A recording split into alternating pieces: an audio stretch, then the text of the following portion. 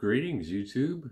This is my first ever YouTube video, and I'm going to be talking about Children of Dune by Frank Herbert. So, it's a book 3 of a series I've been enjoying. Though, it was like 2 years ago since I've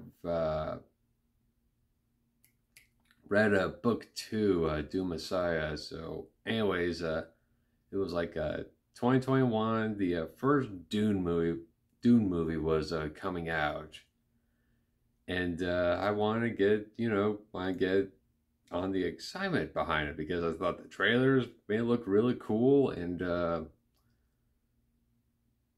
so I decided to go read the book, and I thought the book was really good. I mean, it was dense, but it was really good. And I liked it so much. I read book 2, Dune Messiah, and that was great as well. And then after that, I just stopped, only because Dune Messiah just felt like it had a very definite ending to the story. But they made more books. And I've been hearing that the other books by Frank Herbert are still pretty good. And so I finally decided to pick up Children of Dune, like right after seeing the movie Dune Part 2. And I gotta say, I was not disappointed with it. So, one thing I thought was pretty interesting about this book was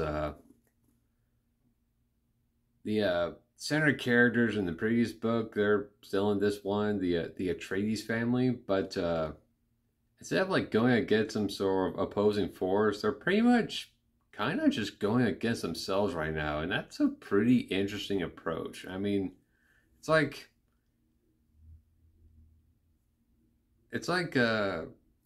everyone has their own motivations and such.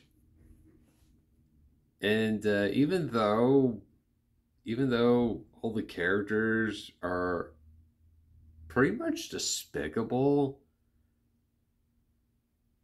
they are still somewhat sympathetic. Like if you like Game of Thrones, it has a very similar vibe towards that. And gosh, what do we have here? Let's see. I've always liked the writing of these books. Like I can see how people can get turned off by it. Like Dune is very dense. And it is the kind of writing I don't really read that often, but I have to like kind of like adjust myself to reading and such, just because there's just a lot there and a lot to take in. Like, it may not be the hardest thing I read personally, but probably not as casual friendly compared to like modern fantasy or sci-fi. Like, there's just like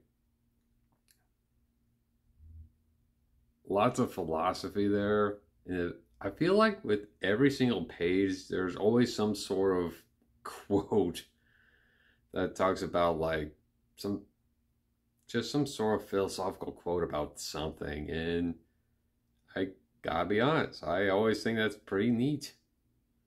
And world building in these books are still pretty cool. And yeah,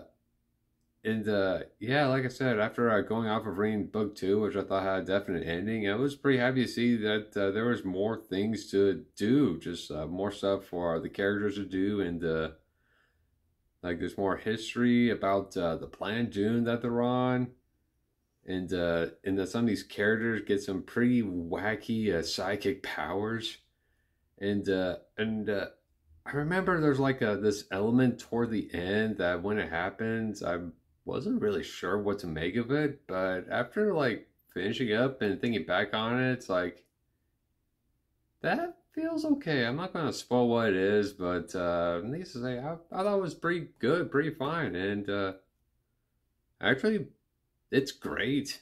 After letting it sit with me for like about a couple weeks or so, I thought it was great, and one day I would like to sit down and read book 4, God Emperor. So, yeah,